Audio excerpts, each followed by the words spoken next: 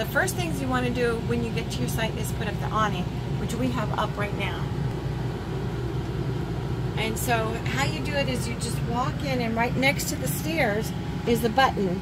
There's 3 buttons together. It's the one that's closest to the kitchen, and you just press the button to rewind it or press the button to shake it out. What you want to do is you want to make sure that there's nothing that the awning is going to run into, and you also want to make sure to watch out because a lot of times there's water from rain or from condensation that will come out when you open up the awning. Just be very careful when you open it, and make sure that you put down the awning before you move the vehicle anywhere.